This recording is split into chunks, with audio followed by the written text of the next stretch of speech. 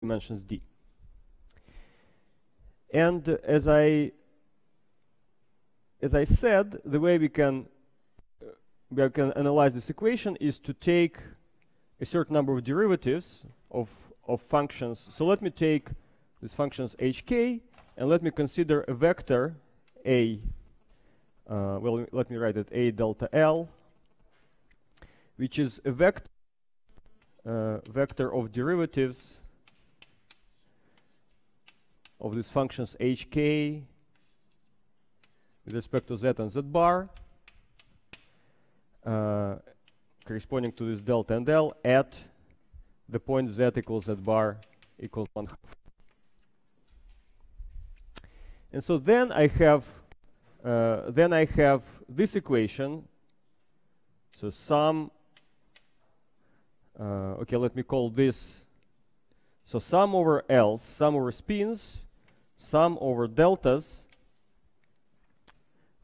which exists for this spin. So let me denote it x delta L, a delta L. So these are just f squared, so these are positive numbers, non-negative numbers. So this has to be equal to the vector b, which is just 1, 0, 0, 0, 0, 0.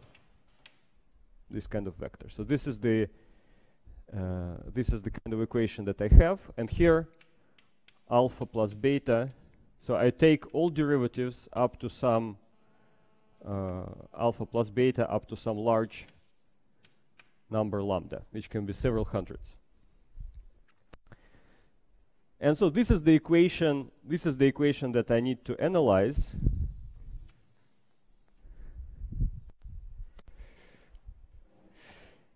And the way I'm going to analyze it, will be in an oracle mode. So let me explain what I mean by that.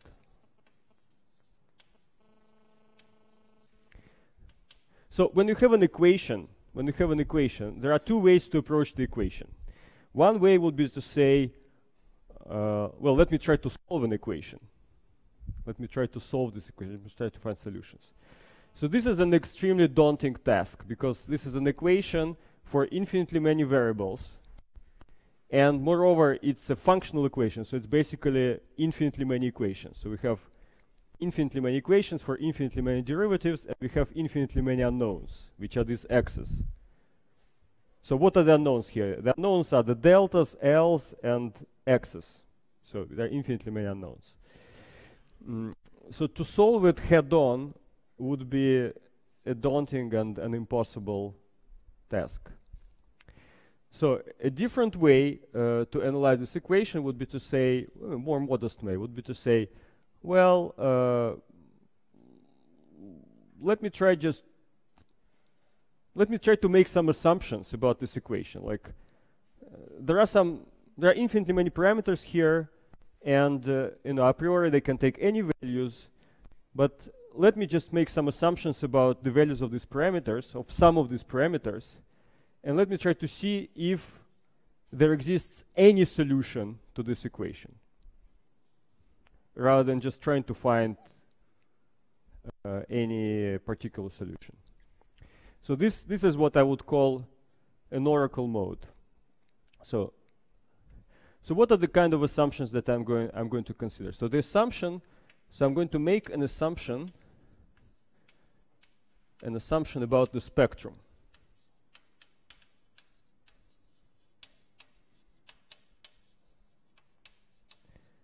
So the spectrum of operators in phi times phi OPE. So the phi times phi OPE is going to contain the unit operator, always, and, well, it's going to contain infinitely many operators, but the one which I'm going to be mostly interested in is the operator, okay, I'm going to call it O delta 0. So this is the lowest dimension scalar operator. in this OPE. So I'm assuming that it contains this O delta 0, and then contain any operator, any scalar of dimension larger than, so, no, delta 0, right? Because this is the lowest, so any scalar above this dimension is allowed.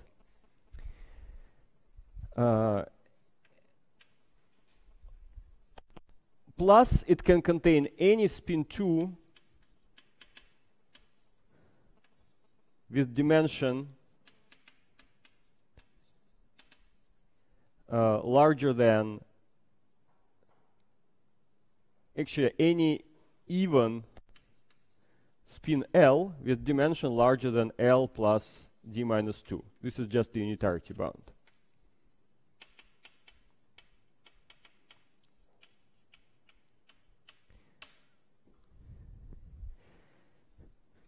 So as you see, the only assumption I'm making here is the value of this delta 0. So this is a very minimal assumption. And then, you know, is there a solution? So for given delta 0, is there a solution?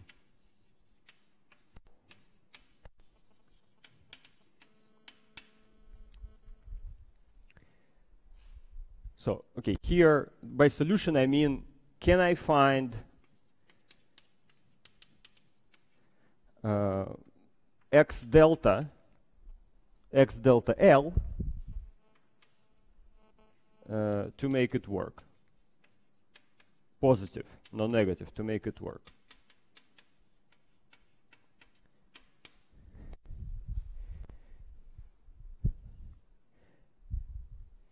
You see, finding x delta L's to make it work means, in particular, finding all these other operators. So here I'm allowing all these other operators to range in these intervals from delta 0 to infinity and from the unitarity bound to infinity.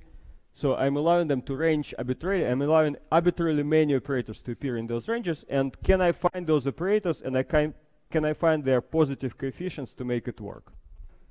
So this is the kind of an assumption that I can make. So once again, the spectrum of my theory, so let me draw the spectrum. So this is going to be delta, and this is going to be spin. And so it's going to be spin 0. The spectrum of spin 0 in this OPE is going to consist of operator of dimension delta 0 and anything above delta 0. Here anything is allowed. And then for spin 2, there's going to be the stress tensor, which is going to have dimension exactly equal to d. So this is going to be t mu nu of dimension d. And then again, anything above is also allowed. Okay, and then spin 4, similarly, is going to be unitarity bound, and anything above is allowed. So this is the kind of an assumption I make. It's a very, very minimal assumption. I can make, you know, the moment you understand that you can make this assumption, you can easily come up with more complicated assumptions. But this is the simplest one. Yes. Yes, you fix also the dimension of phi. So you fix, yeah, so phi will have dimension delta phi.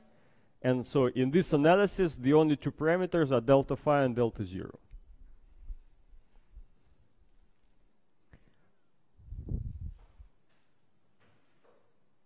So, this is the kind of question I'm going to ask. And how am I going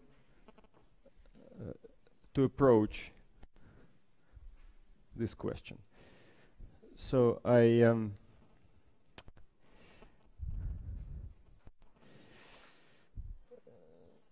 know, in practice, how am I going to do it? So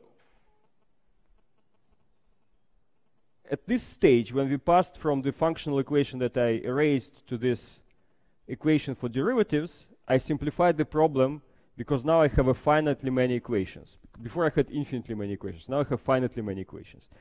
But the trouble here is that I still have infinitely many unknowns. So you cannot put this equation on the computer yet because there are infinitely many unknowns. So I have to I have to come up with an equation which has finitely many unknowns. And how am I going to do it? You know, given that I assumed that the dimensions can vary from delta 0 to infinity, to make it into a system with finitely many unknowns, I have to do something. For example, I have to discretize. So what I'm going to do is that I'm going to discretize. So I'm going to discretize delta with some small step,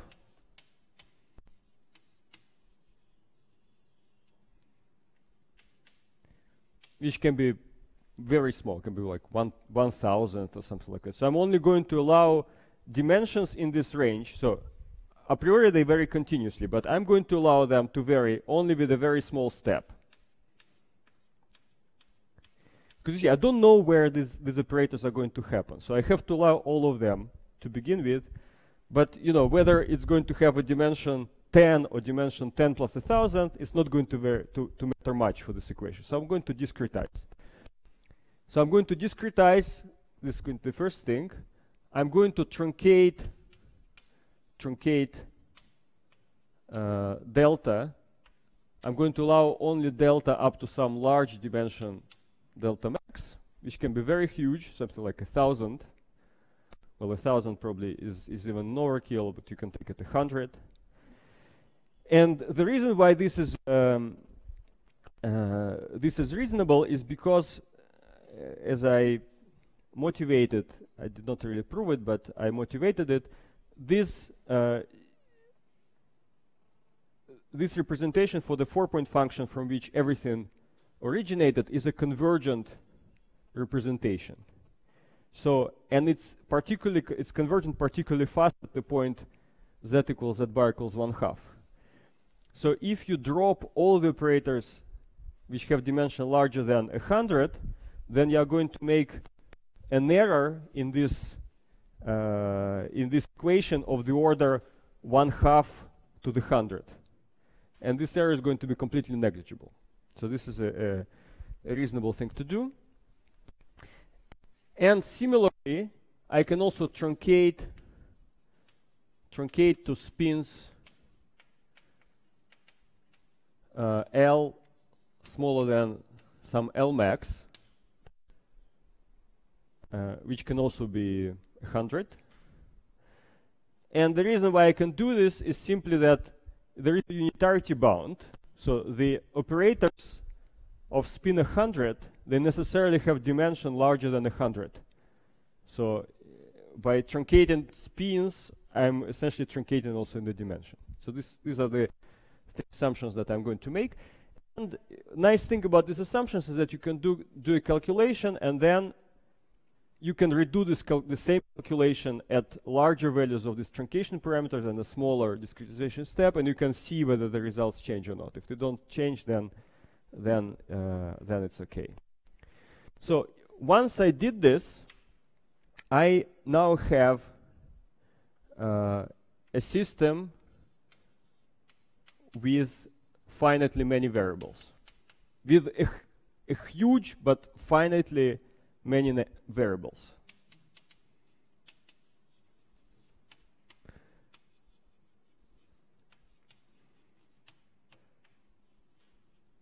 So I have a system of the form. I have an equation of the form sum xi. So I'm just going to rename all the variables by an index I, and you know, from 1 to some huge number, and then I have a system of the form sum xi ai is equal.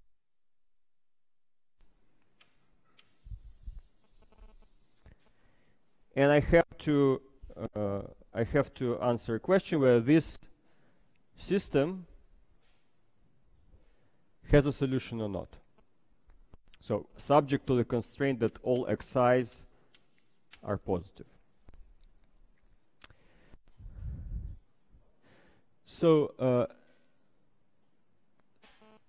so the crucial thing to pay attention to is that this system has many, many, many more unknowns than equations. Because I kept here, say, 100 derivatives, so the length of this vector b is 100, but after I did all the discretizations, I can have millions of variables xi. So there are many, many more unknowns than, so it's not at all a quadratic matrix where I have a linear system. So if I had a quadratic matrix, then I could just invert the matrix, I could find x, and then I could see whether the solution that I get has all x's positive or not. But now I have not a quadratic matrix. I have a matrix which is very, very long. And if I did not have this constraint, then the system would have always a solution, practically always. So this constraint, the positivity constraint, is crucial to make things restrictive, to make it happen that sometimes the system is not going to have a solution. And actually, this kind of problems have a name. So it goes under the name linear programming.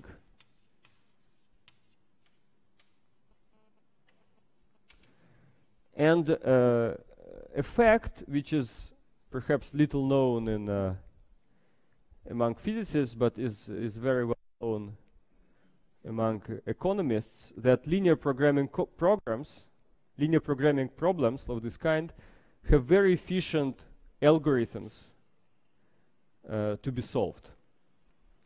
So in fact, in Mathematica, there is a function called linear programming which solves this kind of problems. And one famous algorithm to solve this kind of problems is called Danzig. It was proposed by Danzig in '47, and it's called simplex method.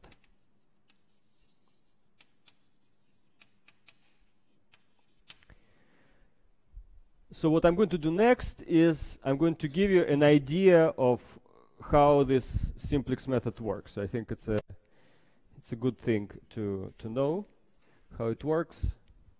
But before I go there, I would like to pause for any questions. Are there any questions up to this point?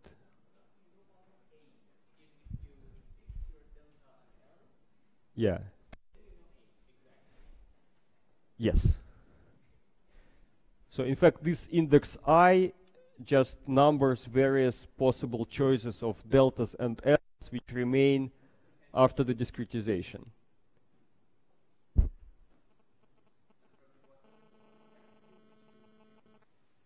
Order of magnitude of what?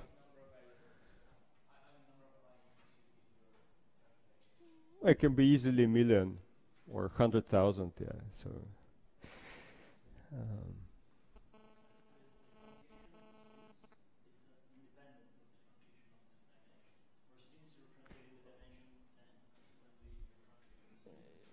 Yeah, essentially, you can do an independent truncation, but essentially once you truncate in the dimension, you also truncate it in spin because of the unitarity bound.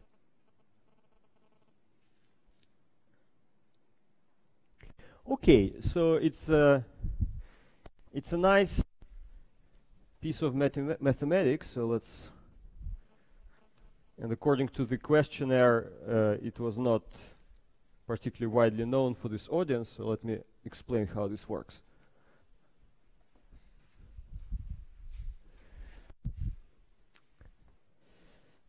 Erase this.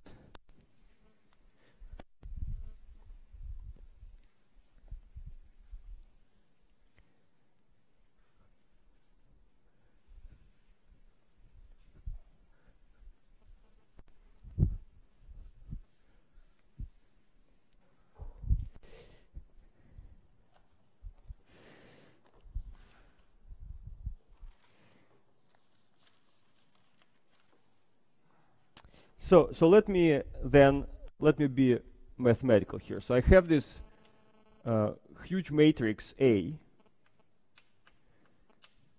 which has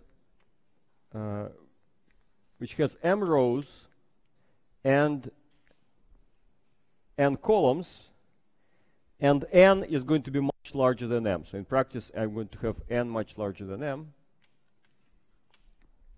So I'm going to write this. I'm going to represent this matrix A as a collection of columns. So A1, A2,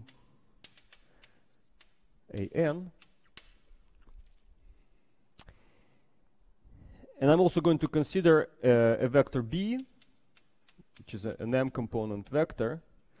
And I'm going to consider this an n component vector C. And I'm going to consider the following problem. So let's impose constraints xi are positive, a times x, which is just some xi ai has to be equal to b. And in addition to this, let me throw in a condition that I have to minimize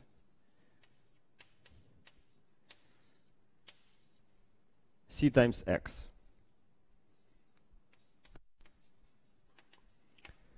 Subject to these constraints. So you see, I'm considering a more complicated problem now than the problem that I considered before. So before, my problem was, given these constraints, xi positive and ax is equals to b, is there any point x which satisfies these constraints?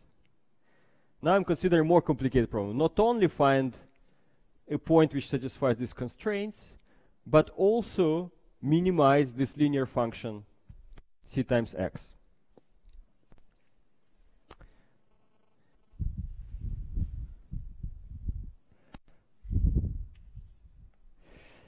And so basically the key idea why this problem is going to have a solution, is going to have a simple solution, is that this system, if you have a system of linear inequalities like xi positive and a system of linear equalities like ax is equal to b, then the set of points, of all points x, which satisfies these constraints, if it's not empty, it's going to be a convex set. So what I'm doing here, I'm minimizing a linear function on a convex set. And what is important is that this, what convex set is something like that. And I have a linear function. And these are the levels of this linear function. And so a linear function minimized on a convex set will have a minimum which necessarily lies at the vertex of the boundary.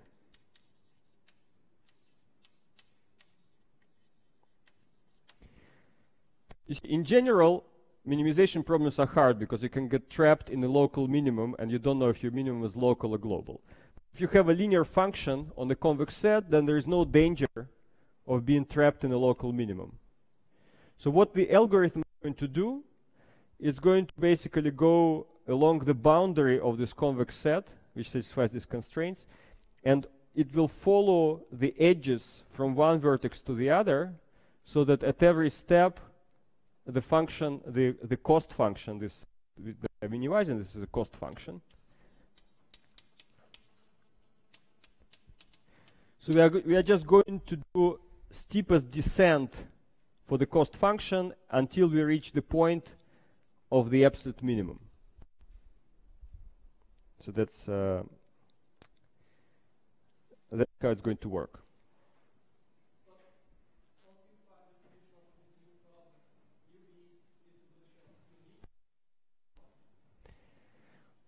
Whether the solution to be unique. So the minimum is not necessarily unique. So sometimes it can happen that if, for example, the function that you're minimizing is parallel to this edge to one of the edges of the boundary, then everywhere along this edge it's going to have the same value. But you can always find a vertex which has the minimal value of the cost function. So we are going to just go from one vertex to the other vertex. Not necessarily. C has arbitrary coefficients. You're wondering what can happen. Can it happen that there's going to be a runaway and you will go to the minus infinity? This can happen, but then the algorithm will discover this. So in this case, there's going to be no minimum. The minimum is going to be equal to minus infinity.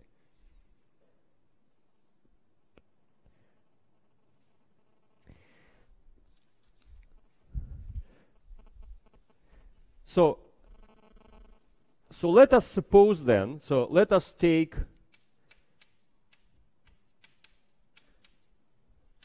a vertex. Let us take some vertex of this problem. Let us take a vertex satisfying these constraints. So by vertex I mean, so vertex is going to have, so here I have m constraints, but I have n variables, and so a vertex is going to have the maximal value of the inequalities saturated. So a vertex is going to have, so there's going to be exactly mxi non-zero, and the rest is going to be 0.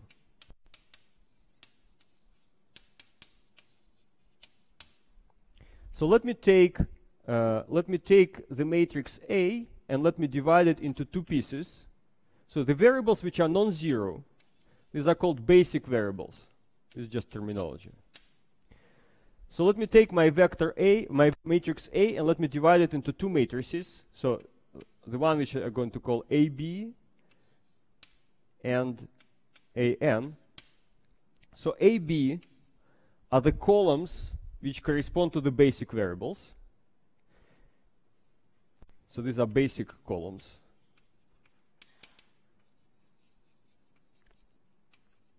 And similarly, I'm going to divide X into the basic variables and non-basic variables. So at the initial vertex, so Xn equals 0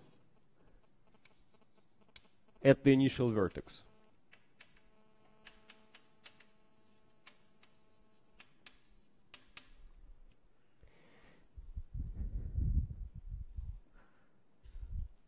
So you see, I'm assuming that I'm given a vertex. So this is an important point. So given a vertex, now I'm going to show you how you can decrease the cost function.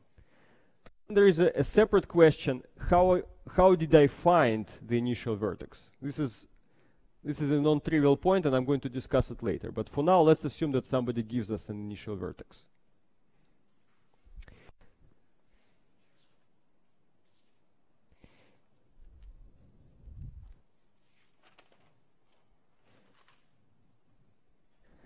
So at the initial vertex, I have AB xb equals b. This is the equation I have satisfied, because all the other xn's are equal to 0. So what am I going to do now? I'm going to allow, so I want to start at the initial vertex, and I want to move in some direction, always satisfying the constraints. And I want to see if by doing this I can decrease my cost function. So what it means is that now I'm going to turn on, so the next step is that I'm going to turn on some other variable, xk, which was not among these basic variables. So what I'm going to turn on xk. So now I have an equation abxb plus ak xk equals b.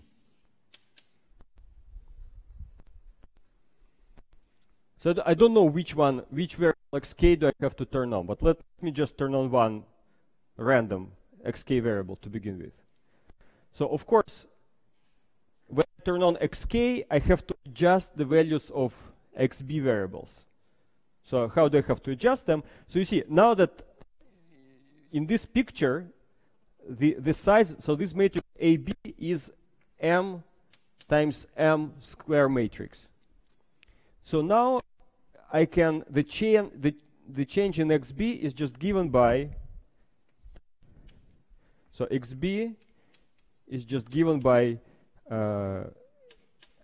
AB minus first, AB inverse, b minus xk ak. So I know precisely how it changes. So this is the change in xb. But now what I want to say, what I want to ask is whether the cost function decreases or increases once I do this change. So the change in the cost function is, so I have to compute cb xb plus ck xk. So this is the new value of the cost function. And now I plug in this new value of xb into this formula, and I find that this is equal to, so I have cb transpose ab minus first b. This is just the original value of the cost function, plus xk times ck minus ab minus first ak. No, sorry, cb transpose ab minus first ak.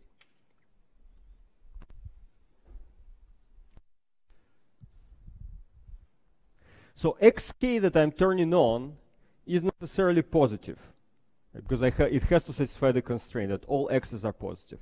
So I can decrease the value of the cost function only if the coefficient which multiplies xk in this equation is negative. So this coefficient is called reduced cost.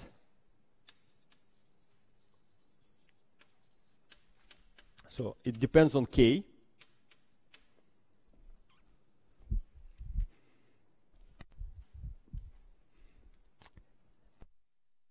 Now we have the following problem. So given the initial vertex, I have to check all the other points k, all the other indices k, and find one which has a negative reduced cost.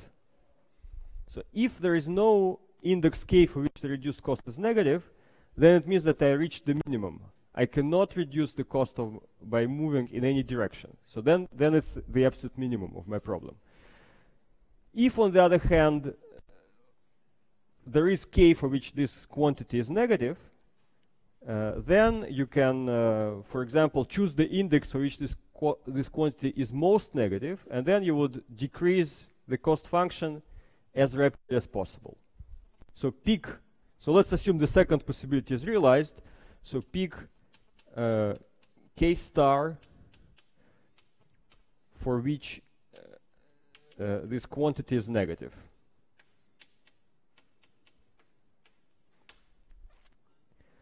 So now you pick this value and you start increasing xk.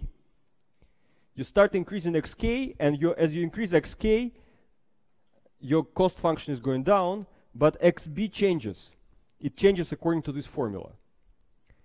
And so you increase xk until one of the components of xb hits 0. So initially, when you started your iteration, all components of xb were positive. That was the definition of xb. It was a basic variable. So as you increase xk, at some point, one of them is going to hit 0. So increase, so peak k star, so it's negative, and then increase xk until one of the components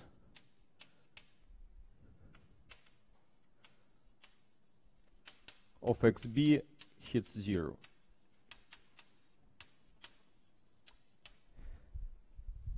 When this happens, you can no longer increase xk, because if you keep increasing it more, then you will violate one of these inequalities. But then what does it mean that one of the components of xb became 0? What does it mean geometrically? Sorry? Exactly. It means that you arrived to another vertex. It means that you arrived to another vertex, and at the new vertex, the list of basic variables is changed, because now the variable which hits 0, it leaves the list of basic variables, and the variable k enters the list of basic variables. And so this is the so then it means that you reached a new vertex. And so that's the end of the iteration of the simplex method. And then you just keep going. You keep going until you reach the absolute minimum. So that's how it works, and it works fast. Any questions about this? Yes?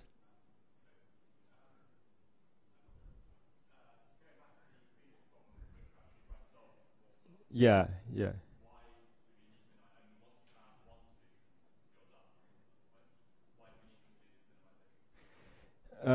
Okay, you want to do this minimization. There are several reasons why you want to do the minimization.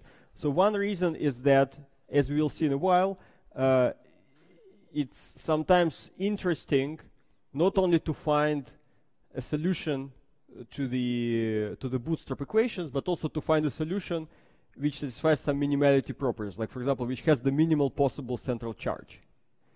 And then, by doing this minimization, you will not only find a solution, but you will find a solution with the minimal possible central charge. So that's nice. Another reason is that I'm going to show now that the problem of deciding existence of a single solution can also be, because you see here I had to assume that somebody gave me the initial vertex, and now I have to show you that I have to show you how to solve that problem yet. And to solve that problem, it's important to have this freedom, as you will see in a second. So let me then erase this.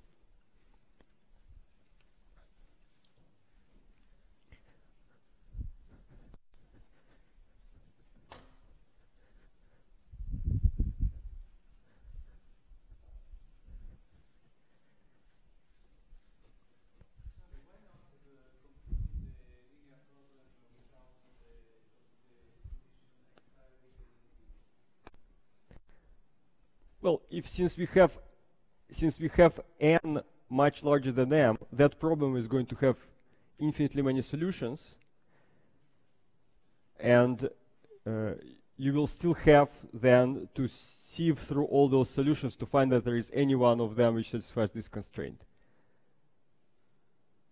It's not going to be efficient. You have to keep track from this constraint from the very beginning, otherwise it's going to be extremely inefficient. So the problem of finding an initial vertex.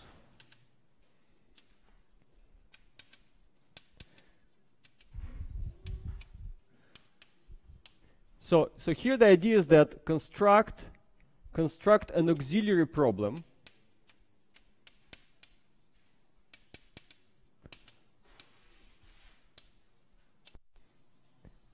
So given this problem, forget for the moment about this minimization part. You know, given this problem, I'm going to construct an auxiliary problem where I will include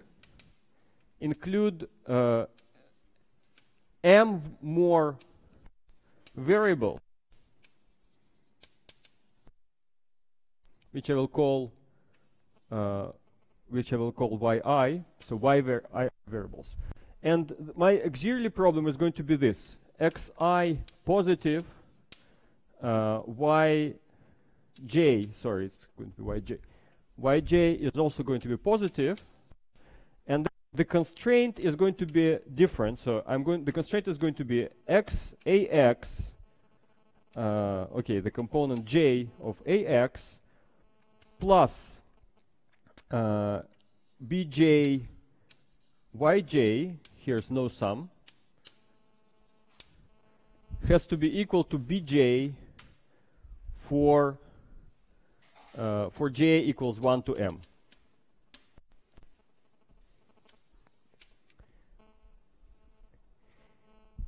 So why did I do this? Well, because this auxiliary problem has clearly an initial vertex. So it clearly has a solution. This auxiliary problem clearly has a solution, and the solution to this auxiliary problem is given by, so this clearly has a solution, and the solution is given by equal to 0 and all y are equal to 1. It's a trivial solution. But now I'm going to take this trivial solution and I'm going to impose that I would like to minimize the sum of yj. So I'm going to start from this trivial solution and I'm going to minimize the sum of yj. So all yj is positive. So the minimum of this problem is either 0 or it's a positive number. If it's 0, it means that I eliminated all yj's, and it means that I found an initial vertex for this problem. If, on the other hand, I find that the minimum to this problem is positive, is strictly positive, it means that it's impossible to eliminate y's, and it means that this problem that I considered here is inconsistent.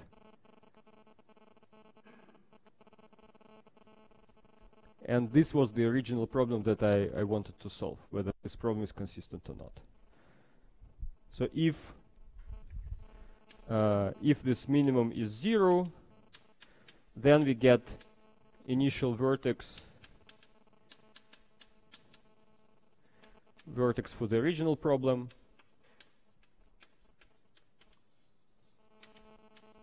Otherwise inconsistent.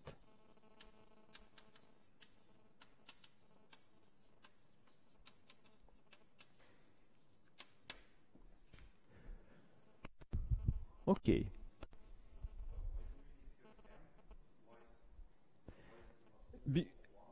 Well, because you see, I have to find, for each component of the vector b, I have to add a variable y to reproduce precisely that component. So the number of y's is equal to the number of equations.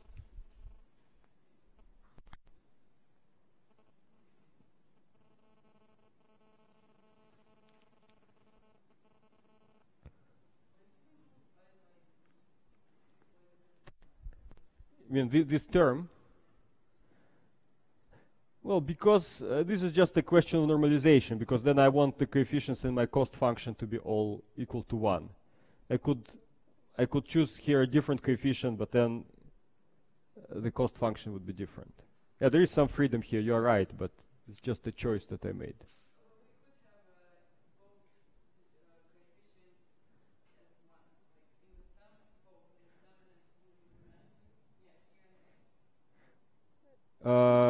You're right, but that would be, yeah, if all components of this b vector were positive, then you were right. But if some of them are negative, then I want my variables y to be positive in order to fit the the general structure of the method. Otherwise, you're totally right. Yeah, if you allow for negative y's, then we could do like you're saying. So I think it's a useful piece of linear algebra. In fact, you know, in linear algebra courses, we are usually taught how to solve systems of linear equations, but in fact, the truth is that solving linear inequalities is not much harder than solving linear equations. So it's good to know that this can be easily solved as well. Okay, so that's all I wanted to say about the simplex method. And now I can go to show you some of the results which can be obtained, some of the numerical results which can be obtained using this technique. I already showed you last time some toy results which you could get with very little numerical work. So I'm now going to show you some results which you get with more numerical work, the kind of state-of-the-art results. And there's going to be two sets of results. So one set of results is going to be the ones which are for single correlator, the ones that we were discussing before, and then I will discuss what you can do if you put together several correlation functions. So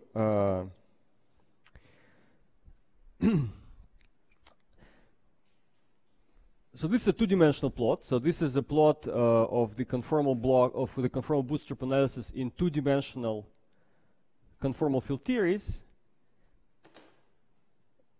So it's precisely in the setup that I was discussing. So on the horizontal axis, I take, I vary delta phi, the dimension of the external operator, and on the vertical axis, I vary the gap in the scalar sector. And what this plot shows, you know, and here you see several curves. As I vary the number of derivatives that I include, you know, from 6 up to 28 derivatives, you see that what you see here is that we have a bound. So the gap cannot be arbitrary. You know, the gap for any value of delta phi, there is a maximal allowed gap.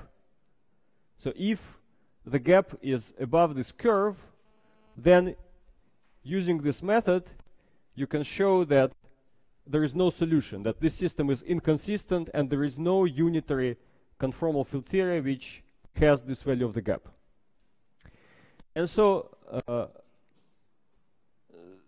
so last time we were fixing delta phi equals to 1/8 to precisely the Ising model, and we were deriving the gap at this point, and we got something like 1.04.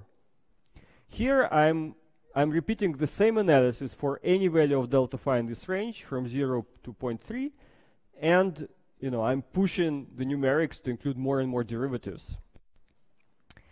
And as you see, I get a bound which has a very interesting feature. So it has several interesting features. So the first feature that you see is that the two-dimensional Ising point, which is this point, you know, the dimension of the operator in the two-dimensional Ising is 1/8, really stands out in this plot. So it stands out as a sort of corner point of the allowed region. So so if you wish, if you didn't know about the existence of the two-dimensional Ising model, you could make this plot and you could see, well, this is a really interesting point down here. It's a corner point. So something interesting must go on there, and this way you would discover the two-dimensional Ising model. There are some interesting points in this plot, like these points here, here, here. They all correspond to some scalar operators which exist in other minimal model conformal field theories. So the Ising model is just the first conformal field theory in an infinite series of unitary minimal models, and all these minimal models also saturate this bound.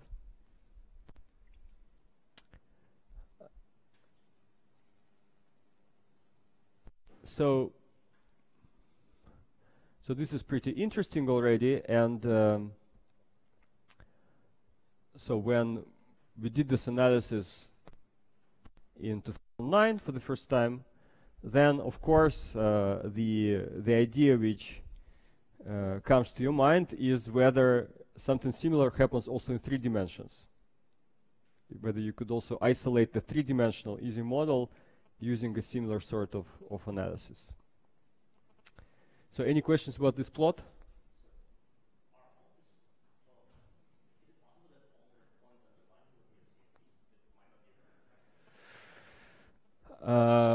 You mean all the points on the boundary? Well, in fact, we know that no, not all points on this boundary correspond to unitary CFTs. But here, you see, here we are looking on just one correlation function out of infinitely many. So you would be surprised to get the full information just from one correlation function. So this is a very rough analysis, and you know what you expect is that by including more and more correlation functions, then this region is going to go away, and there are going to be some islands which surround the allowed points, and the rest is just going to disappear. So that's kind of the hope. You will see later on that this hope is realized in a sense.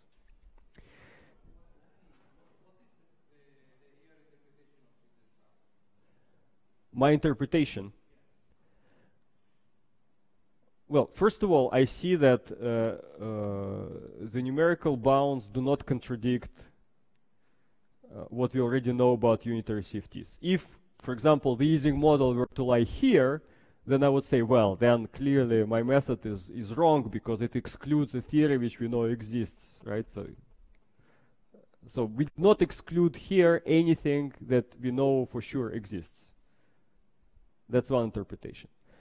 A second interpretation is that mysteriously some theories which you know exist, they end up on the boundary of the allowed region.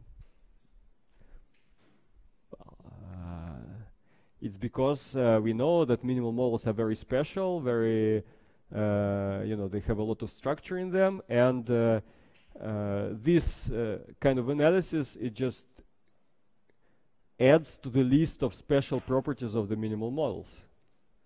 They can be singled out by maximizing the gap in the scalar operator spectrum. Just another special property of the minimal models. Any other questions?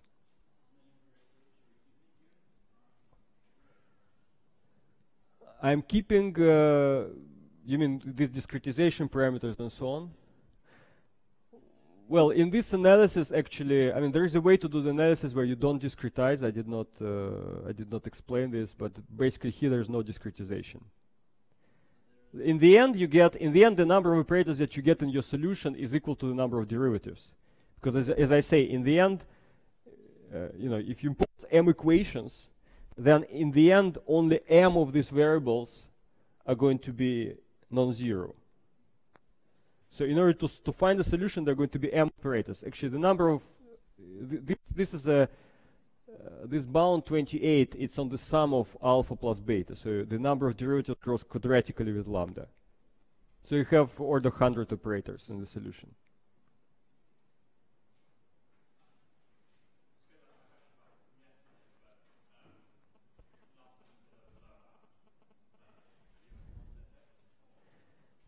So that lower bound is out of this here. It's in the negative, so it's not plotted here. But there's going to be another lower bound, which is more impressive.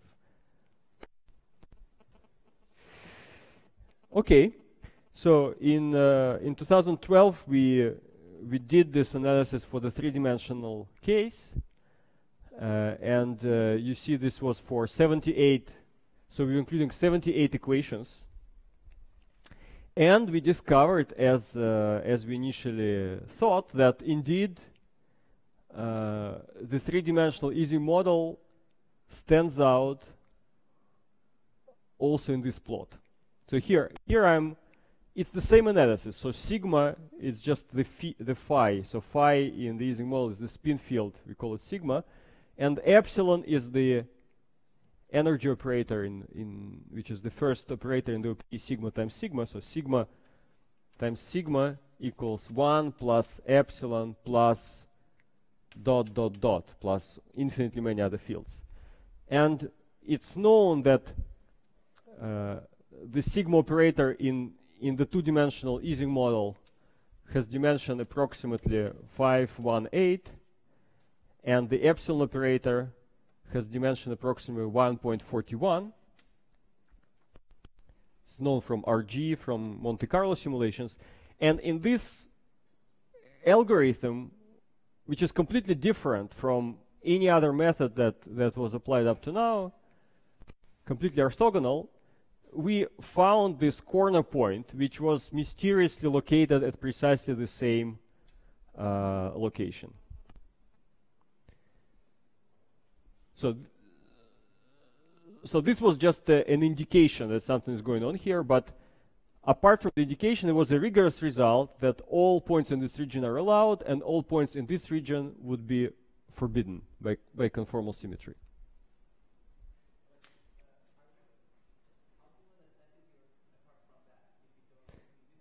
Yeah.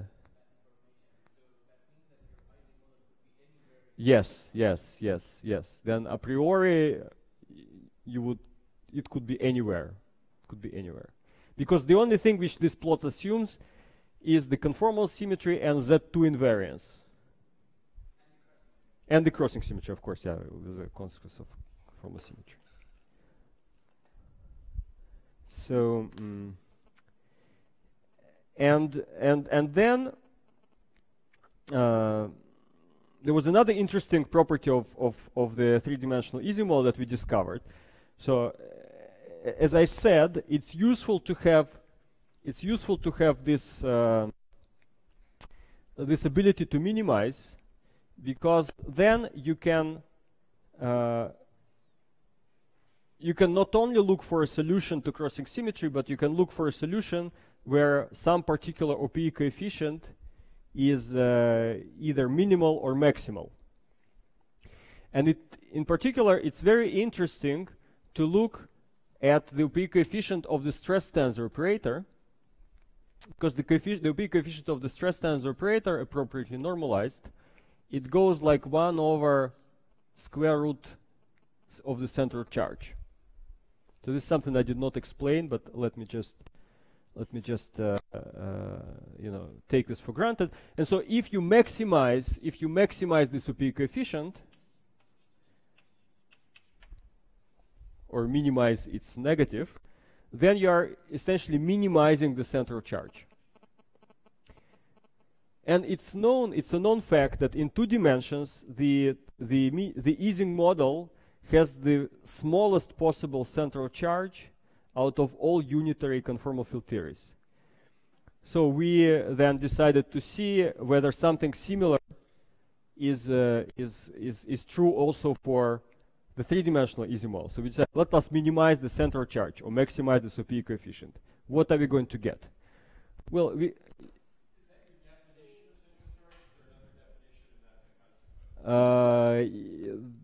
this is basically a definition that it is a definition. So the more precise definition is that because of the word identities, the stress tensor is going to appear for any operator sigma. It's going to appear with a coefficient which is going to go like the dimension of sigma divided by center of charge. So if you now pick another operator, like if you take now epsilon times epsilon, then it's going to contain delta epsilon divided by center of charge. So with one coefficient you fix infinitely many OPE coefficients in 3D. This is still pretty restrictive.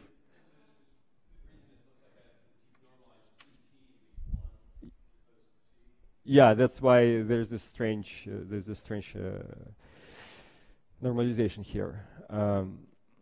So what we discovered is that yes, it's true that there is this curve for the center charge has a minimum precisely at the same location as the 3-dimensional Ising model, and this minimum is indeed smaller by a few percent, 5% or so, than the center charge of the free scalar theory. So in 2 dimensions, the Ising model has center charge 1/2, while the free scalar theory has center charge 1. So it's a lot smaller. But in 3 dimensions, it's just by 5% smaller than the free scalar theory we discovered. Well, these were suggestive results, but you know, we were thinking about how to push these results to get some precision, and eventually, what we did in 2014. You know, I'm not giving any references to my collaborators, but you can find them in my lecture notes. So we decided that this method of center charge, which we call C minimization, is the most convenient method to zoom in on this 3-dimensional Ising model point. So by pushing the number of derivatives to 251 derivatives, we were able to localize this minimum of this curve, the center charge curve, better and better. And eventually, it became so small, this minimum, that by extracting the value of the sigma dimension from the position of the minimum, you know, there are several curves here depending on how many derivatives you include. We were able to extract the dimension of sigma with a bunch of digits and the center charge with a lot of digits. And in addition to this, there was this property that if you really want to live at this minimum point in this curve, then it turns out that the solution of this crossing symmetry at the middle point is essentially unique. So if you fix sigma here and the center charge here, then not only sigma and the center charge get fixed, but also all the other operators in the OPE, all these infinitely many operators, they have to adjust themselves to precise positions in order to realize the minimum. So in particular, you can also, even though this plot only refers to sigma and the center charge, you are also able to fix the dimension of the epsilon operator and the OPE coefficient of the epsilon operator very precisely, because if they do not take these numbers, if they do not take these values, then basically your solution is disturbed and you no longer realize the minimal central charge.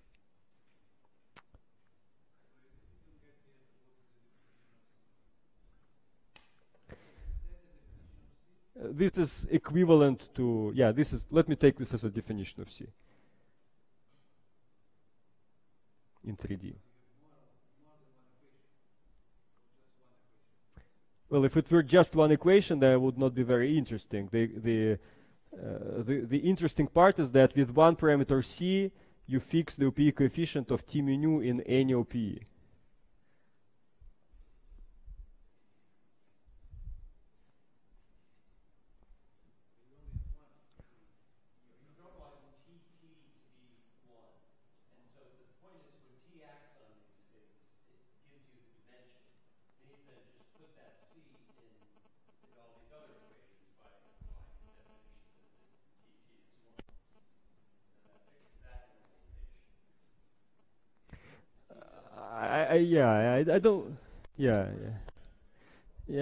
Let me not go into this. So the point is that there is some natural definition of C.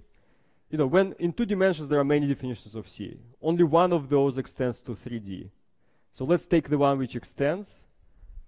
I'm telling you that with this definition, we have this fact that the Ising model has the minimal possible center charge. The 3-dimensional Ising model seems to have, so I did not show you this yet, right? This is still based on a plausible but an unproven assumption that the 3-dimensional Ising model has the smallest possible center charge of all unitary CFTs, right? Because a priori it could live anywhere above this curve. But what I'm conjecturing here is that actually it lives at the minimum. And if you buy this conjecture, then you can extract these very precise predictions about the parameters of the three-dimensional easy-model CFT.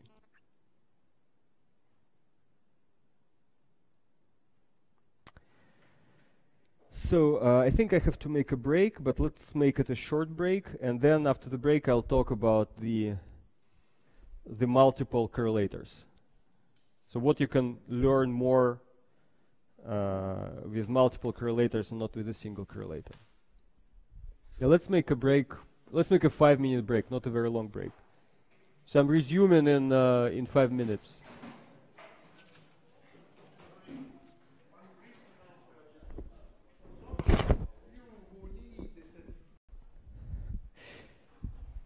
So what about multiple correlators? What about other correlators? For example, suppose that you are interested in the three-dimensional easy model, and so far we studied this. I discussed the constraints that you get by studying 4-point function of the lowest dimension z to odd operator sigma, but there's also this operator epsilon that we actually prove that the three-dimensional easy model necessarily contains this operator. And then you say, well, what about, shouldn't I consider together, let me consider together several 3-point functions, together.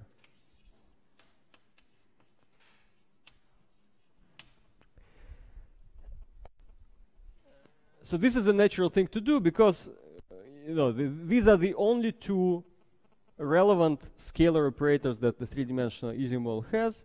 So, given that the relevant scalar operators are the most interesting and the most phenomenologically relevant operators, it would be nice to study them together.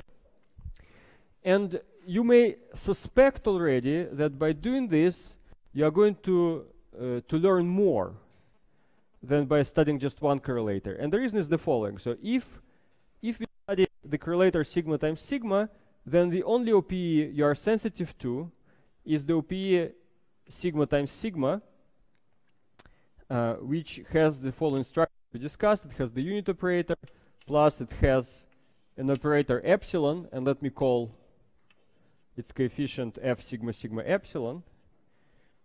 Then it contains a stress tensor, and the coefficient of this is equal to delta sigma over C. But now, suppose that we also add to this list an OPE. And by the way, it contains epsilon, but it also, it may contain other scalars, but other scalars like epsilon prime, which was going to be the second Z2 even scalar, it necessarily, so there are other scalars, but they're all irrelevant.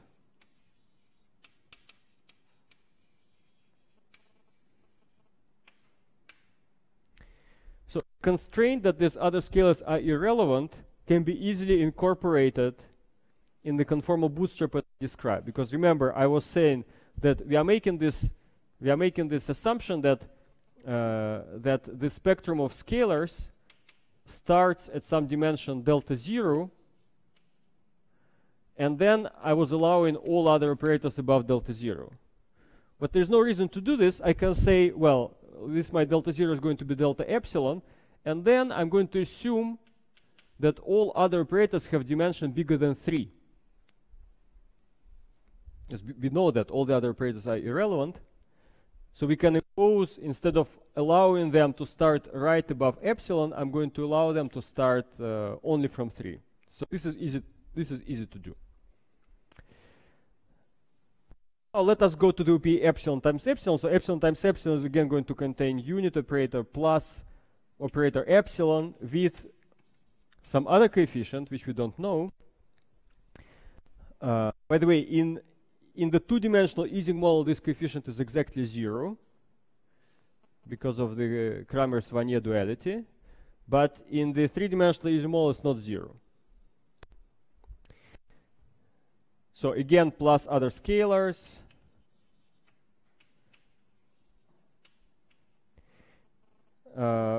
which are irrelevant, and the stress tensor is going to occur in this OPE with the coefficient precisely related to the coefficient of the stress tensor in the first OPE. So if I fix the central charge from the first OPE and this OPE coefficient, then I know automatically the coefficient of the stress tensor in the second OPE. This is just by the word identity.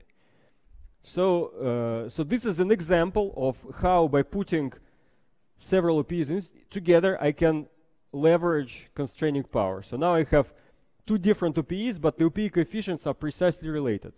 So other things. But now let me consider the third OPE.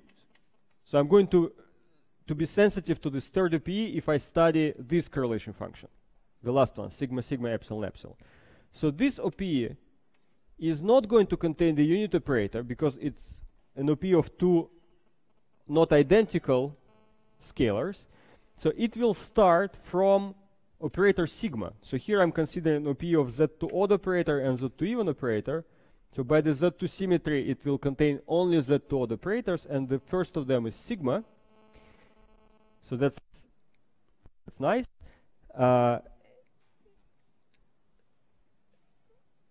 This operator is going to occur in this OPE with precisely the same coefficient as the coefficient of epsilon in the first OPE. So it's precisely the same coefficient. Why is that?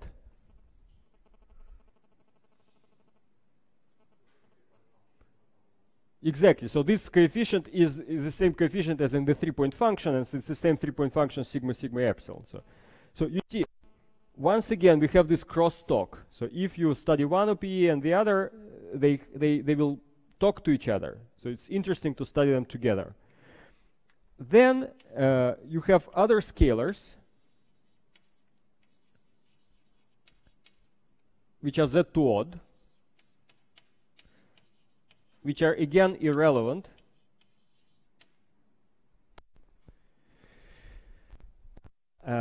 Plus you have all the other fields that you have to include here. And you can already kind of foresee why this OPE is going to be very particularly interesting for the bootstrap, because the operator sigma has a low dimension. It has dimension 1/2, well, 0.518. And so above this operator, there's going to be a very big gap. So from 1/2, the next operator that you're going to be allowed to include is going to be irrelevant. So it will have dimension larger than 3. So you have a big gap from 1/2 to 3. This gap is going to be even larger than the gap that we have in the sigma times sigma OPE, because here epsilon has dimension 1.4, so you have a gap from 1.4 to 3. At least, in fact, at least from 1.4 to 3, because we don't know yet what is the dimension of these irrelevant scalar operators.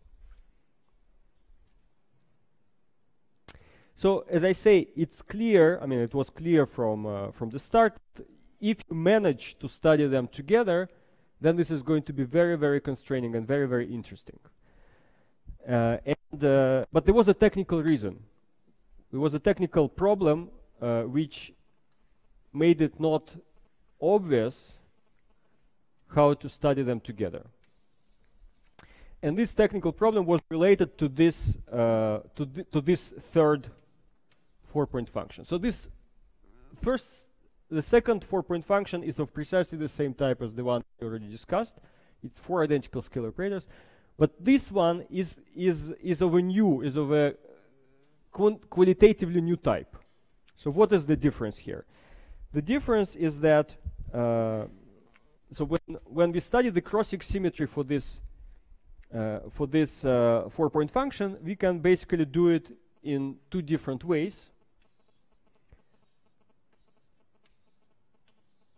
So, for example, we can start by considering the OPE of these 2 operators sigma and epsilon, and these 2 operators sigma and epsilon. So this is one way to write a decomposition for this 4-point function. But then we can do it in the opposite order. So this is one way, and the other way would be to take the OP of this sigma with this epsilon and of this sigma with this epsilon. This would be one constraint, and this constraint would involve coefficients, OP coefficients of f, sigma, epsilon, and some other operator which I'll call k. And since both of these OPs are sigma epsilon something, this is going to be f sigma epsilon k squared. So this OP analysis, this conformal block, conformal bootstrap analysis, will involve once again squares of OP coefficients which are positive numbers. So it would be similar to what we discussed so far. But now let's take a different ordering. Suppose that you want to compare this OPE to this one.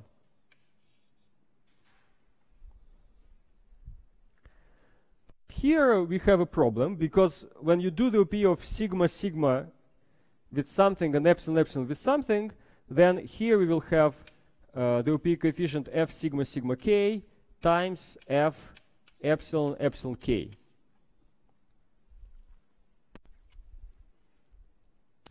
And this number, it can be positive or negative. We don't know anything about the sign of this number. So then the question becomes, so if you want to have the full constraining power of conformal bootstrap for this correlator, then we have to come up with some smart idea how to deal with this product of two OP coefficients which is not sign definite.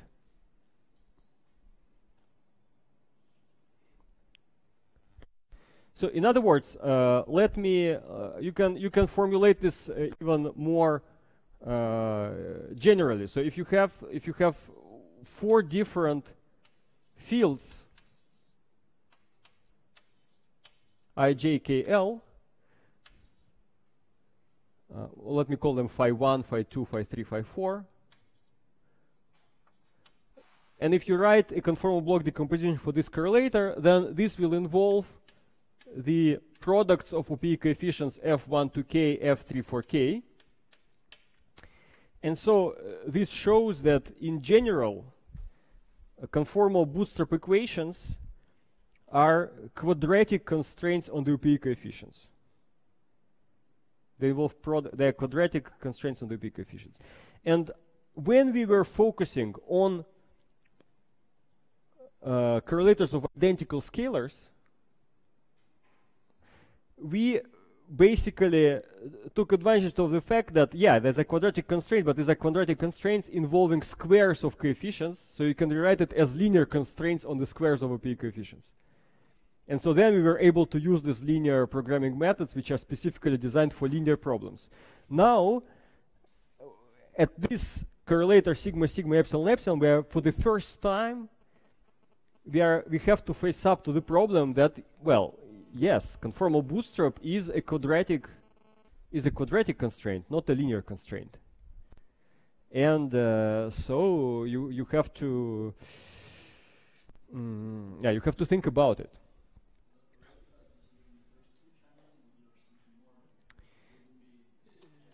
You would learn something more, but I think it would not be as dramatic as the results that I'm going to show. It would be as dramatic, yeah.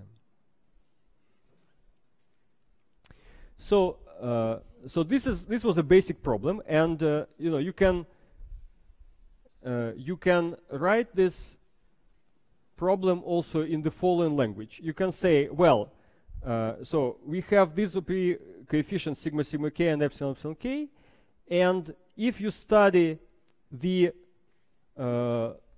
bootstrap for this correlator and this correlator, you are dealing with the same OP coefficients but squares of them. So we have, let me call it xk equals f sigma sigma k squared, which is a positive number, yk equals f epsilon epsilon k squared, which is again a positive number, and then zk is f sigma sigma k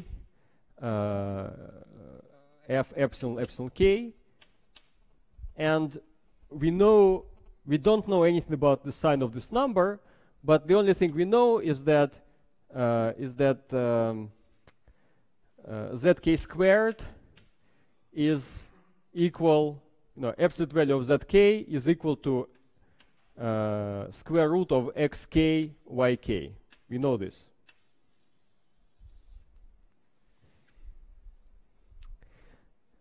But this constraint is a highly nonlinear constraint, so you cannot take linear programming code and impose on it that your variables zk have to satisfy this constraint.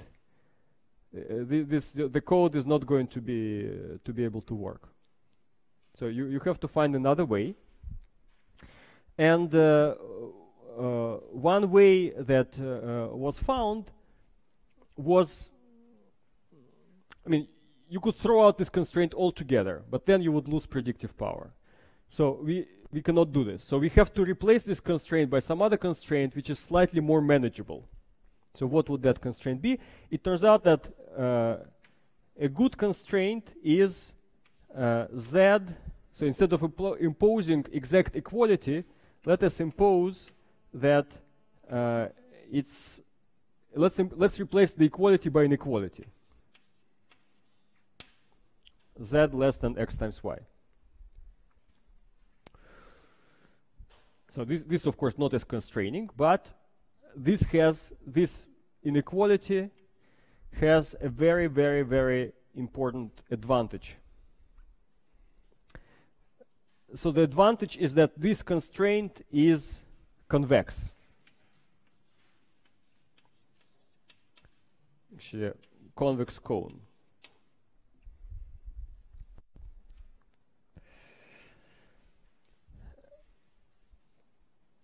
So what do I mean by that? I mean that if you have, so let's consider a collection of 3 points x, y, z. Let me call M a collection of 3 points x, 1, z. And let's take one thing which is true is that if you have a collection of 3 points which satisfies this constraint, then if you multiply it by any positive number, then you will also get a solution. You will also get something which satisfies this constraint, because this constraint scales, alpha just scales out for any alpha. This is a triviality. A slightly less trivial but still simple fact is that if you have 2 collections of numbers m1 and m2 which satisfy this constraint, then m1 plus m2, their sum, is also going to satisfy this constraint.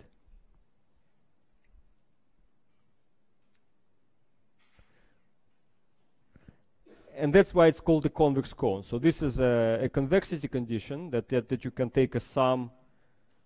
Well, the convexity would be if you take a half sum. That would be a convexity condition. And the fact that you can multiply by a positive number, this is a cone condition.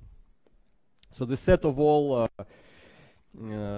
collections of x, y, z by this constraint forms a convex cone. And there is a simple there is like a direct way to see it just by dealing with this inequality, but there is a smarter way to see this, which is as follows. Let's take this collection and let's write a matrix M equals X, Y, Z, Z.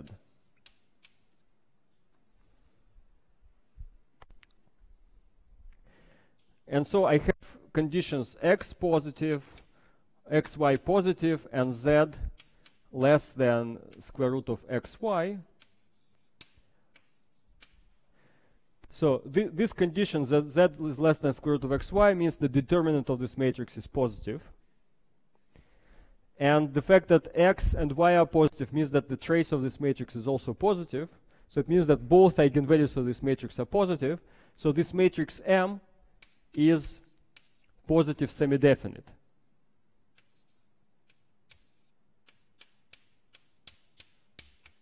As we say. And so, and the positiveness definiteness condition can be rewritten as, you know, as the fact that the xi that xi transpose M xi is non-negative for any xi. This is the condition for positiveness semi-definiteness. And this condition, written in this form, it's completely obvious that you have two matrices M1 and M2 which satisfy this condition. Then their sum, then their arbitrary linear combination with positive coefficients will also satisfy this condition. Right? So positive semi-definite matrices form the set of positive semi-definite matrices of any dimension is a highly nonlinear manifold, but it's a convex manifold. It's a convex cone. Actually, this is a this is probably the most famous non-trivial convex set. It's a very famous set in convex geometry, the set of all positive semi-definite matrices. And so, any questions about this?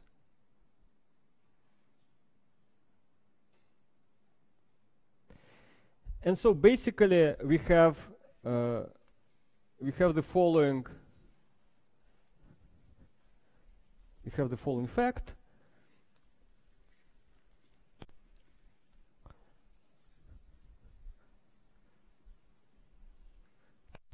That if you have multiple correlator bootstrap,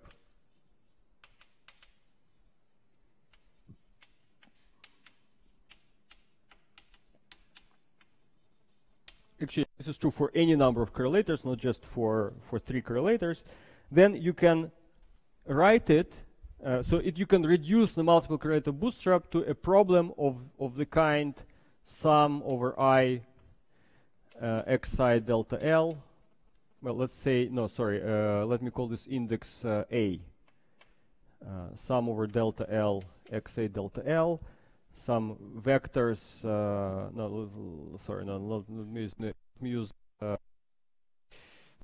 let me use rho delta L.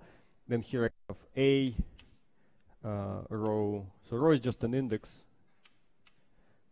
delta L equals B rho. And rho runs from 1 to the number of correlators that you're studying.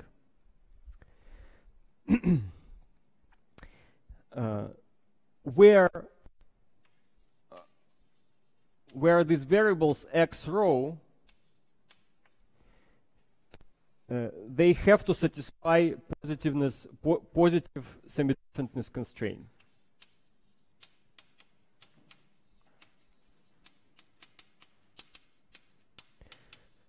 By this I mean that these variables, you put them in some matrices. So you write down these constraints, these equations, and then you write down some matrices which are built out of these variables x rho, and you impose that those matrices have to be, so these variables have to be chosen so that those matrices are positive semi-definite. So something like, you write M equals x1. This is just an example. So example M, you write M equals x1, x2, x3, x2. You write M delta L equals x1 delta L, x2 delta L. And you impose that this has to be positive semi-definite for any delta and L. So constraints of this type.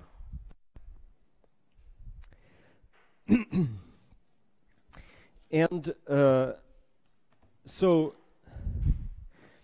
you see, for single correlator bootstrap, we just had constraint that this coefficient have to be positive. Now this positiveness constraint get replaced by positive semi-definiteness constraint. But as I said, the positive semi-definiteness constraint is convex. And as you remember, for the simplex method, this convexity was very important because it allowed us to conclude, for example, that the minimum for the problems that we were considering, they had a unique minimum. So you cannot get trapped in a local minimum. The global minimum is unique. So similarly here, the set of solutions to this constraint, if it's not empty, is convex. And if you have to minimize any function in this set, the minimum, as long as it's a convex function, the minimum is going to be unique. And so you cannot use the simplex method. The simplex method for this problem is not going to work because, so this set is convex, but its boundary has some very complicated nonlinear structure, nonlinear shape. So this set is convex, but you know, for the simplex method, the boundary was polygonal, so you could just move from one vertex to the other. Here, the boundary is curved. You cannot move along the boundary. It's very complicated. So the way, so subject of solving this sort of problems is called semi-definite programming.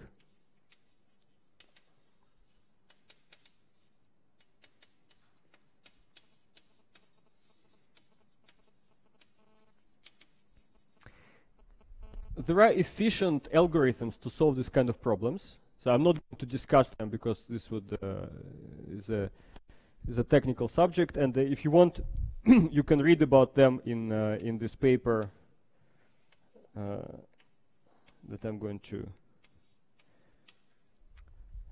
give you the number. It's a physics paper. Of course, there's mathematics literature, but this is for physicists. This is a good source.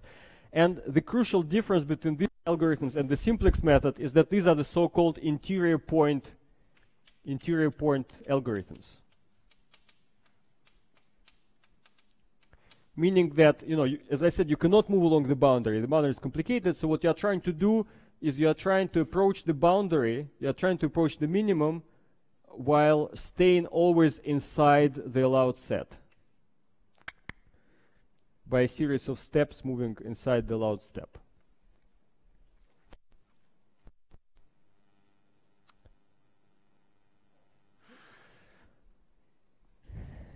Any questions about this? And now, what can you do with this? So let me now show you. The results that were obtained by these methods. So this is the first result. So this is the plot which comes out if you take this technology and you apply it to the bootstrap analysis of 3 correlation functions in the 3-dimensional Ising model. So it's you impose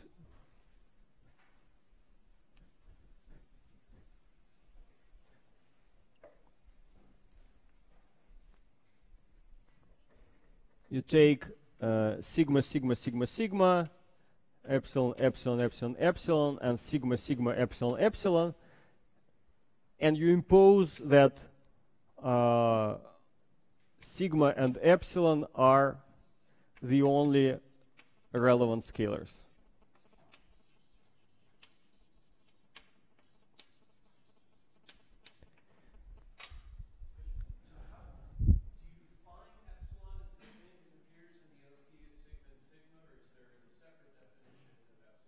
There's no separate definition of epsilon. In this approach, epsilon is defined as the lowest dimension scalar appearing in the OPE sigma times sigma. The lowest dimension and the only one below 3. Because you impose that any other operator should have dimension larger than 3. That's an assumption. Why is this an assumption?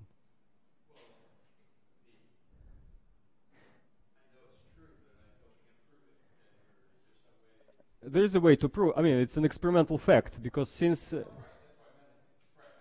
because it follows from the fact that the phase diagram of water has only 2 variables, right? Yeah, yeah. No, if you wish, yeah. So I mean, strictly speaking, I'm just studying CFT, which has Z2 symmetry and a certain assumption about the number of relevant pairs. The question of identifying that CFT with the three-dimensional Ising model is not the task for the conformal field theory. As usual, it's always like, suppose you do in 2 dimensions, you do minimal models, and you found the minimal model which has operators 1/2, 1/8, and 1. How do you know it's a 2-dimensional Ising model? Well, you have to do an additional calculation to conclude that. Either exact solution or you have to do something, but CFT does not tell you that. Same here.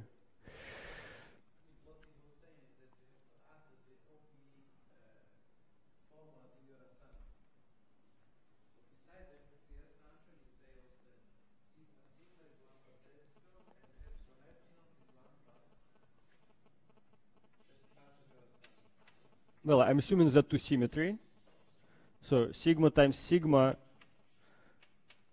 equals 1 plus epsilon plus anything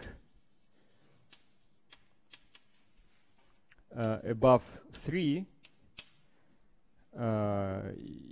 is not an assumption. It's follows from this and this. This coefficient could be 0, right? I'm not assuming that it's positive. It could be 0. So it's my analysis which allows me, which tells me in the end that it's not 0. So it's not an extra assumption. Yeah, yeah. So epsilon, it's the same P's I was writing here. So, so I'm allowing epsilon equals 1 plus epsilon with some arbitrary coefficient here plus anything above 3.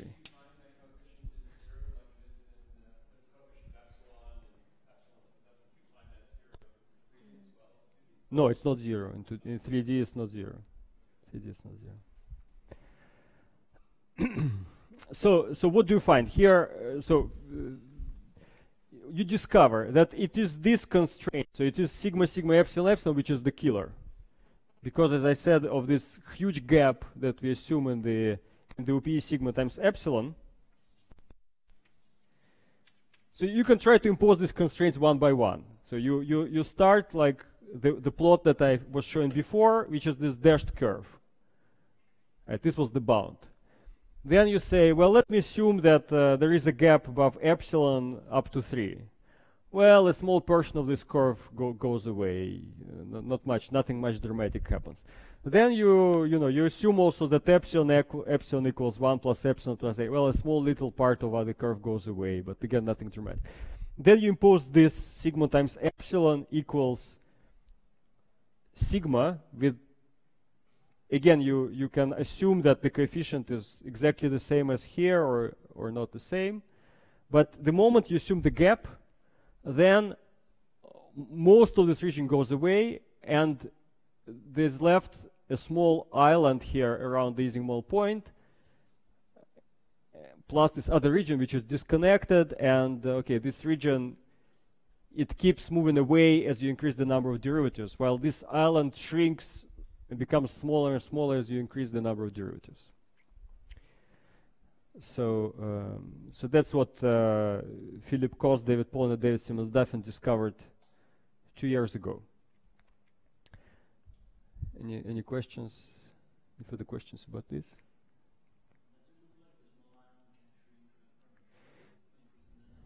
Yeah, so exactly. So first they discovered this island, and then David Simmons-Duffin pushed. As I said, here there is this field of semi-definite programming, and there were some algorithms, there are some programs for using semi-definite programming that they were using, but those programs were not optimized for the sort of problems which were needed in the conformal bootstrap. And so David Simmons-Duffin here wrote an optimized solver for semi-definite programming, and with this optimized solver, he managed to push to such a high derivative order that this island that was still pretty big here, it basically kept shrinking until it shrunk so it became so small that he was able to determine delta sigma and delta epsilon with very many digits. And in this plot you see this. So this is basically the only allowed region which is left. And in the same plot you see what was the best Monte Carlo prediction at the time. So it's consistent with Monte Carlo. It's also consistent with C-minimization. So it's not shown here, but C-minimization is something like that. The regions of C-minimization. So it's consistent but more precise than the C-minimization. So post factum it also justifies the C-minimization. Well, that's where it all led, and I hear now that they managed to push this a bit more and determine a few more digits in these values of delta sigma and delta epsilon. So it looks like if you push the numerics, then this island keeps getting smaller and smaller. So I think this is the last plot that it's the last plot that I wanted to show. So these are basically the state-of-the-art results, and to wrap up, I just wanted to give you a couple of papers for further reading.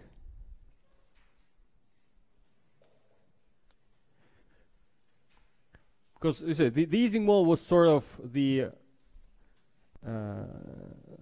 highlight of activity, because since it's been since it's so widely known, it was like the benchmark to benchmark the methods. We were doing this for the Ising model, but there's nothing special about the Ising model. You can do exactly the same. People did exactly the same technology, applied it to the ON models, and they discovered exactly the same sort of islands. So it's called ON archipelago. So for each value of n equal 1, 2, 3, there is a CFT, and there is an island in which that CFT lives. So it's just slightly away from the Ising model island. So you get a collection of islands, and so this you can read in this paper.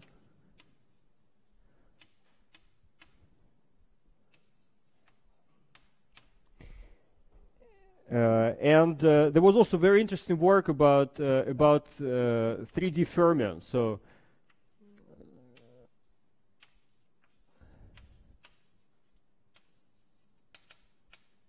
(3D) or 2+1 dimensional fermions, where they were. So there are some interesting CFTs in 2+1 dimension which contain fermionic operators. Like the Gros-Neveu model, for example, and you can apply the bootstrap. So I was discussing all the scalar operators and the operators of integer spin, but you can apply the bootstrap also to correlation function of fermion operators. So you have to pay attention to signs, and this was done in this paper also last year, where.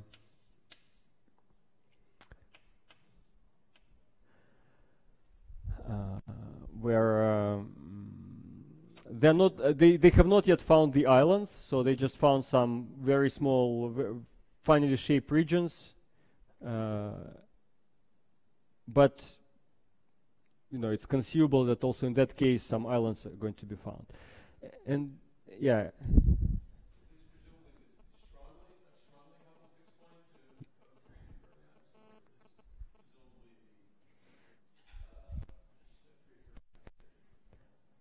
Oh no, these are strongly coupled. You mean for free fermions, it's not worth the trouble. Yeah.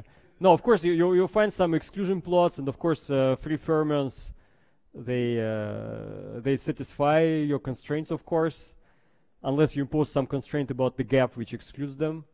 But then there are other solutions which correspond to strongly coupled fixed points, like with some. So the particular case they studied were the Majorana fermions in 2+1 dimension. And that's it. I mean, there's a lot of activity where people take their favorite CFT, like for example, three-dimensional QED coupled to a certain number of fermions, and you pick your favorite operator in that CFT, like you like a fermion bilinear, or maybe you like a monopole operator, and then you study its 4-point function, and you see what does conformal symmetry have to say about the dimension of this operator, you always find some constraint. In some cases, that constraint is remarkably strong. In other cases, it's not as strong. And so it's an open problem in the field, is to understand why in some cases you get so much mileage out of so little effort.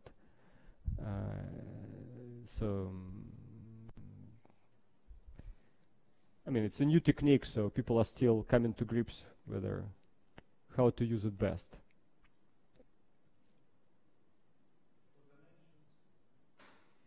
Yeah, 4 dimensions, 6 dimensions, any number of dimensions. People try all sorts of things.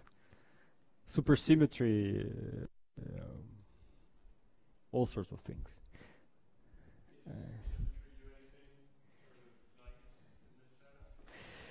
It depends on the amount of supersymmetry. So if you assume little supersymmetry, then it doesn't do much. If you assume a lot of supersymmetry, then there was some very interesting work because without supersymmetry or with little supersymmetry, most of the progress was numerical.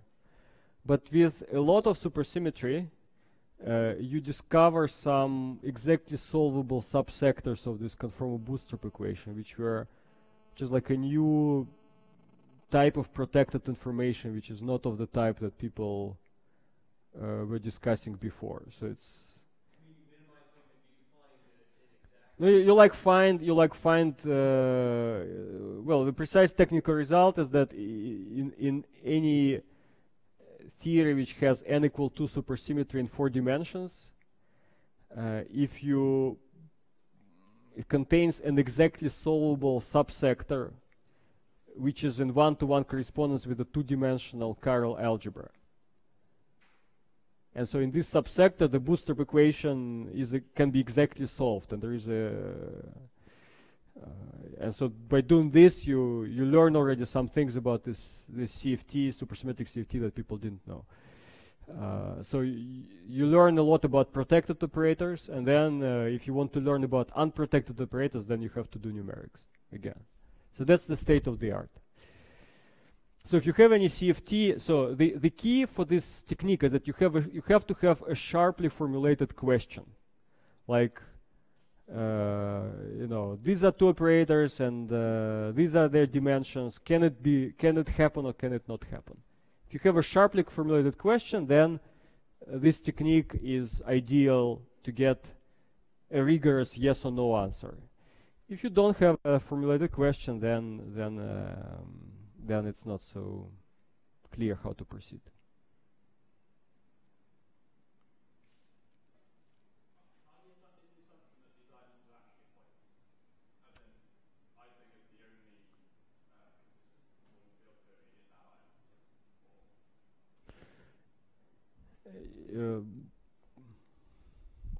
No, we don't need to make this assumption, right? So it's a natural conjecture to make. I mean, given these results, given these absurdly small islands, it's a very natural conjecture to make that probably there is just one CFT there, and it's definitely also consistent with the RG intuition that there is only one critical point, only one universality class.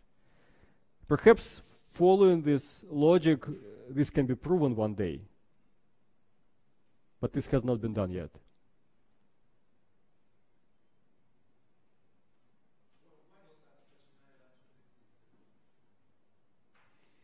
A good question, yeah. It's not known. I mean, what is known is that if you were to impose more and more and more conformal bootstrap constraints, then sure, probably at some point you would see some island emerge. But why does it emerge while imposing only 3 correlation functions? That's unexpected. That's completely unexpected. Because to fix a CFT, you would naively think you have to impose infinitely many constraints, or for infinitely many correlation functions. Here we are imposing just 3 correlation functions, and yet we get this absurdly small island.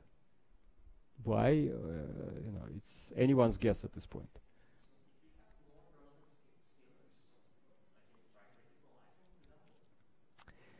Well, there's in 3 dimensions there is no tricritical, I think.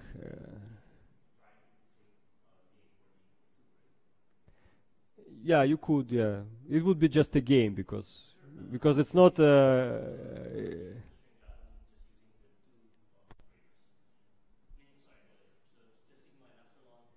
Well, tricritical island has different dimensions, right? You would just discover a different island with different dimensions.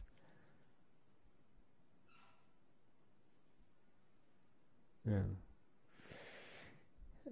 Yeah, really, I mean, whatever you're going to propose, it's probably an interesting avenue for research here, because this is pretty new. There is order. I mean, it's not like topological story where there are I don't know how many papers are there. It's an order of 100 papers written on the subject. It's not so widely studied subjects. And then any questions? Well, if not, then I think we should go to lunch.